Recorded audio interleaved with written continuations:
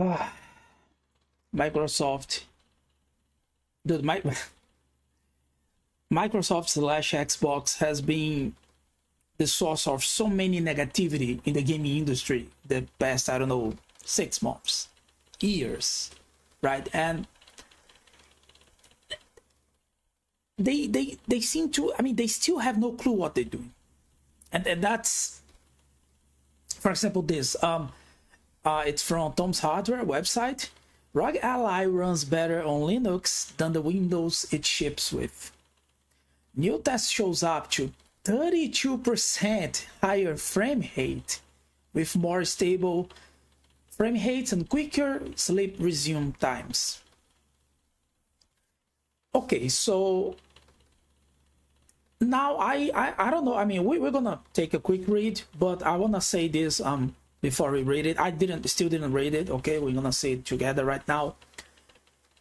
Now I'm not sure if it's talking about the when it mentions Linux. I'm not sure if it's talking about the Steam OS, no, that comes with the Steam Deck, which is, dude, it's so good. The performance is incredible. Or if it's just, you know, plain Linux installment, no, the Linux desktop, average desktop default installation that I would make on a PC. What I do know is that this, well, I mean, now that I'm looking at the picture, yeah, I think it's the Steam OS. This is pretty much the Steam Deck's user interface. And if I'm not mistaken, Microsoft has developed a special Windows version, like a handheld portable Windows version for this, especially for this device. And I've been saying this for a long time now, that if Microsoft develops a new operational system for a handheld, they are 100% going to utilize it for future hardware releases. Because, I mean, right now, I'm sorry, Xbox fans, okay? I'm gonna say this as a former Xbox fan that I am. I still love the brand. Halo is still my favorite game franchise, okay? But I'm gonna be very clear with you guys here. Please don't get mad with me. This is just reality. Xbox has died. It's already gone. No, it's already dead. I was taking a look at the latest VG chart. Actually, let me show you guys. I think it's better if I just show it to you guys very quickly. I wasn't planning on showing this here, but let's do it. VG Charts article. Okay, I was taking a look at this. So this is the latest 7 hours ago, right? So this is the latest VG Charts report regarding hardware sales. And what we have, dude, I'm not gonna lie, I'm impressed by PlayStation 5. Let's take a look. Okay, let me see if they have this image, the nice image. Fortunately not. But we have this. Global hardware estimates for September 25, like last month. Okay. PlayStation 5, 1.150 million, right? So it surpassed the 80 millions mark. It's selling very well. Especially if you take in consideration that Sony has actually increased their console's price, right? Games are costing more. PlayStation 5 is not launching too many new exclusive games. Still, it's managed to sell very well. And my personal opinion in this, and my personal theory on why this is happening, is because, one, people are leaving Xbox, you know, like people are demanding for Xbox. So everybody's I'm not gonna stay here anymore. But I think it's also because people are, you know, buying console, the console that they have many games already bought on it, loaded.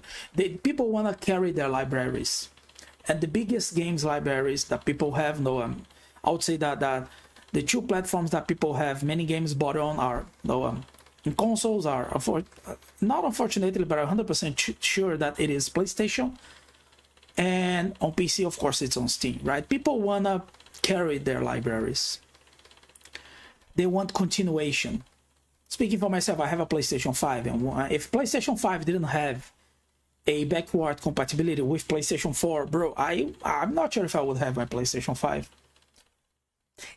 And if Sony brings PlayStation 3 backward compatibility to PlayStation 6, dude.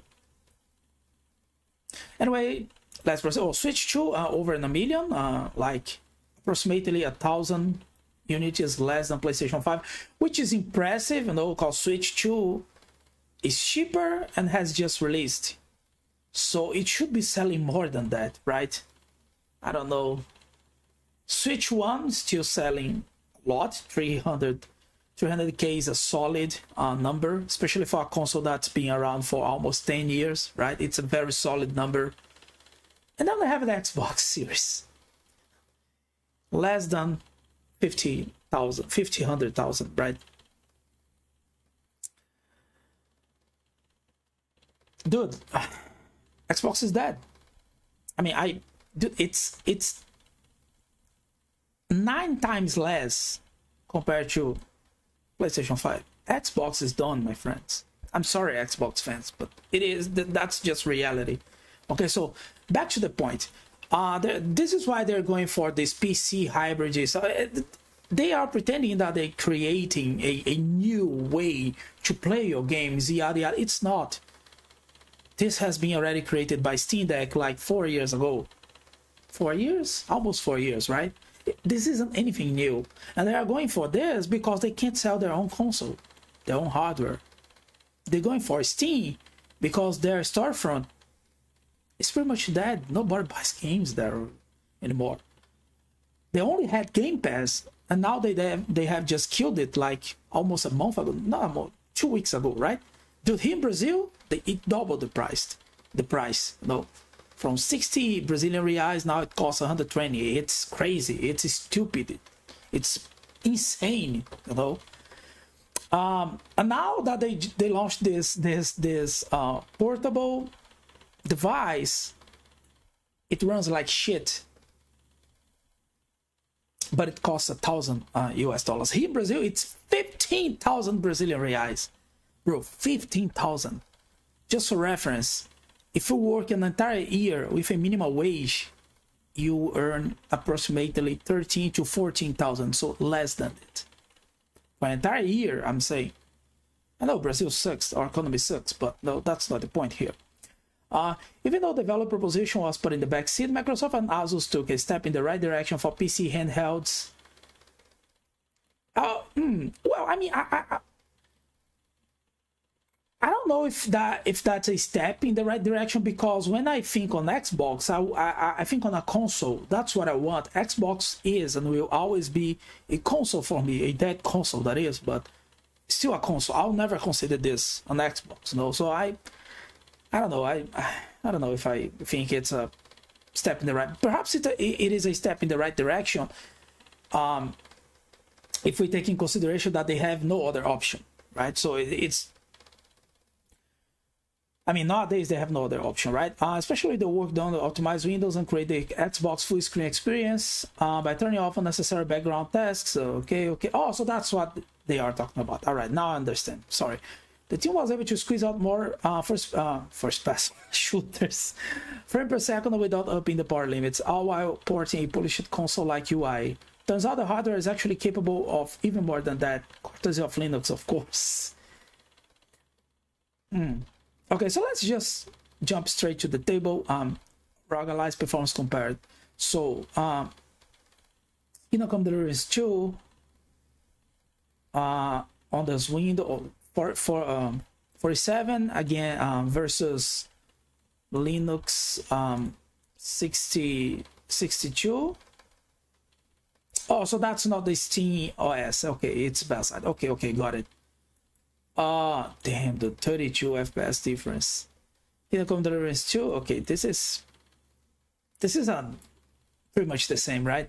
Hogwarts Legacy 50 against 62, 60 against 65. Why are they testing the same game?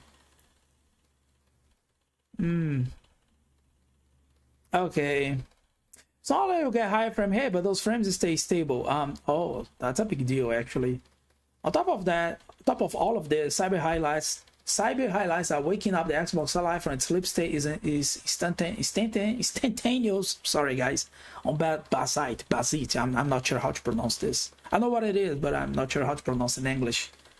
Similar to how it's on Steam Deck on Windows, however, it takes up to 40 seconds the handheld to actually go into sleep state with the fans turned off, and then a good 15 seconds to come back on. Cyber compares handheld to a book, arguing that you should be able to get it without having to wait or think about any issues, like the controller sometimes becoming unresponsive on Windows. That sucks. Okay, so after taking a quick read at this, this has just released, so probably they will do tweaks, in order to make it better, in order to make it explore the hardware in a better way. Still, I think that I still think that this, how can I say, it will still get beaten by, it will still not, no matter how much they tweak it, I don't think it will ever be at the same level as the SteamOS on Steam Deck is. I think that the SteamOS is I truly believe that SteamOS is the future for PC gaming, especially if Microsoft, keeps forcing this AI, taking screenshots and stuff from Windows 11. I think that SteamOS will prevail in the end, especially if Valve keeps partnering with other hardware manufacturers, like we have the Legion Go SteamOS version, for example. And yeah, and imagine a Steam Deck 2, bro. I can't wait for a Steam Deck 2. I love my Steam Deck. Such a good console. Anyway, I just wanted to share this with you guys, and let me know what you think in the comment sections. And please consider making a donation to the DEIDetected cause. All the links are in the description. And see you guys next time. Ciao.